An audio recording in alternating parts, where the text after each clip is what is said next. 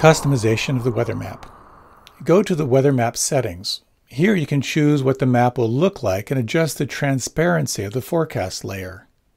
The HD map is more detailed, but it will require more internet traffic. If your internet connection is unstable, enable the traffic saver mode.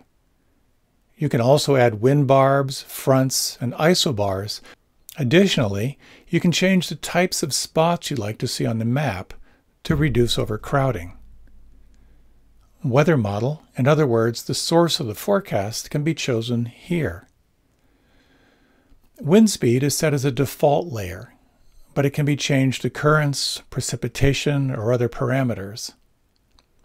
Enable weather station mode if you want to view the wind in real time according to wind meter data.